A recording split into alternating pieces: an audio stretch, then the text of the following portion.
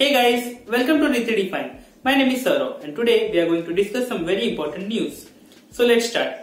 A 3D printer company in Italy has designed and printed 100 life-saving respirator valves in 24 hours for a hospital that had run out of them.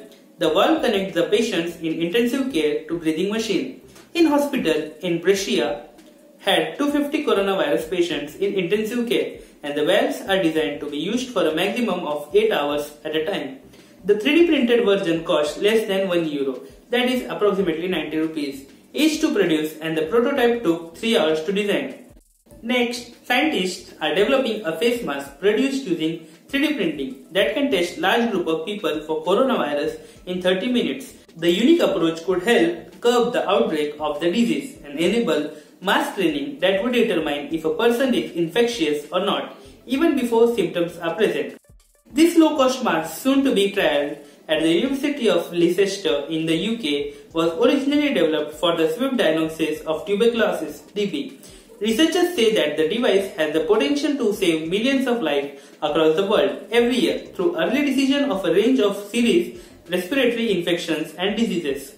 It uses a simple duck-bill face mask adopted using 3D printed strips that can trap exhaled microbes while the mask is worn for 30 minutes.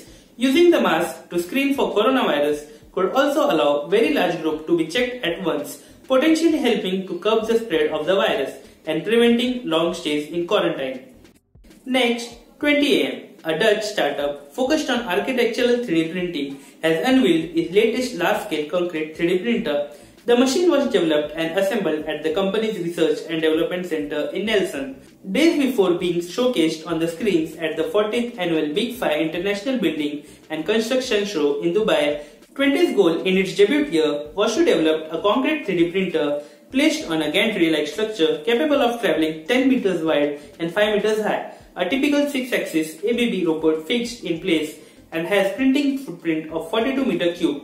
With the addition of elevation and translation, the 8-axis robot is capable of printing 181 meter cube. Finally, a 9th rotational axis brings the machine, the printing footprint to 391 meter cube. The extensive reach of the concrete printer, coupled with its advanced articulation, enables elaborate shapes and artistic structures that would be otherwise impossible with conventional formwork.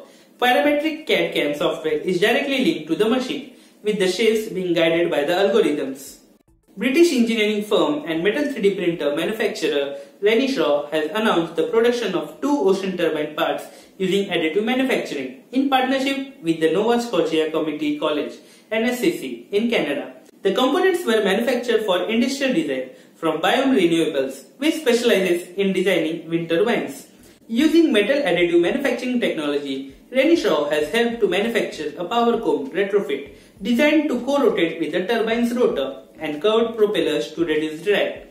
The advantage offered by metal additive manufacturing meant that the cost to produce the part was reduced by 80% compared to traditional techniques. The ocean turbine project was not our only great opportunity for us to work with one of our many Canadian customers. It was a chance for us to see how metal can improvise the efficiency of renewable sources, said the company representative. Researchers at the ETH have produced a gel from cellulose fibers and biodegradable nanoparticles that liquefies when pressed through the nozzle of 3D printer, but then quickly returns to its original shape. Their invention paves way for personalized biometrical implants. Tibet's team also tested how living cells behave in the carrier ink and found that some number of cells survive in the ink as they do outside. Besides on the fact that hydrophobic substances can be introduced into nanoparticles, hydrophilic substances can be added to opaque phases with the cellulose fiber. The researchers demonstrated that their ink is also suitable for the development of novel drug delivery systems. Due to its suitability for use in the wide range of application, calling their ink carrier for 3D printing universal is certainly not an overstatement. Belgian-based 3D printing company Aerosint recently announced that it has accomplished something that previously eluded designers and engineers of metal additive manufacturing systems, successfully printing small objects as well as complex parts from 2 different types of metals. Multi-metal 3D printing is now a reality. The company printed a very simple dual metal objects in the form of small cubes. Apart from these simple geometric shapes, Aerosint also printed a more complex part. The accomplishment stretches back to 2018 when the company announced that it was going to develop a multi-powder addition manufacturing system. Aerosint's original goal was to develop an additive manufacturing system that was capable of printing in any material, though it did specify interest in selective powder-based polymer, centering for industrial customers. Next, Sartomer, a subsidiary of French advanced material company Arkema, has partnered with Ohio-based chemical startup Cirrus to develop a new fast-curing resin for 3D printing.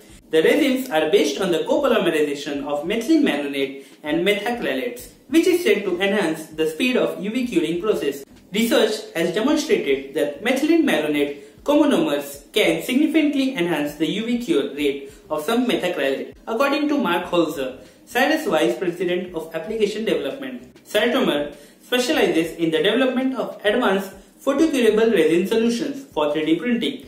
It is also a global supplier of methyl acrylate monomers, oligomers, and other specialty chemicals used in variety of market segments like coatings, graphic art, adhesives, and more. Well, that was all that is happening around the world around 3D printing. Also guys, due to this deadly coronavirus out there, please stay at home and stay safe.